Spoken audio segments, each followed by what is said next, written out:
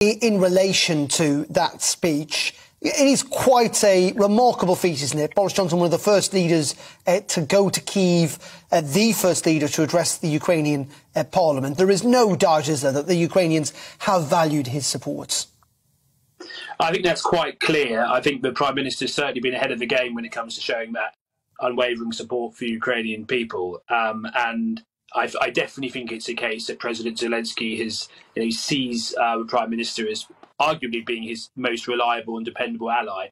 And as a Brit and as a British MP, I'm quite proud of that.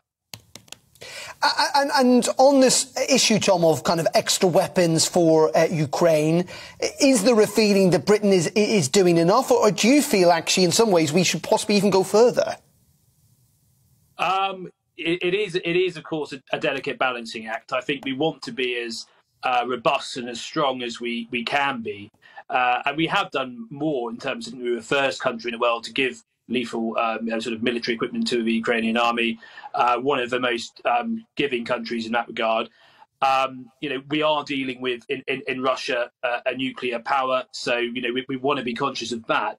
But at the same time, we want to be pushing it as far as we possibly can in terms of, giving them the military equipment we need. And I think we've got that balance about right so far. The Prime Minister is determined to do everything he can. And if there's an opening for him to do a bit more, he'll always take that opening and take that opportunity. And I think we're getting the balance about right at the moment.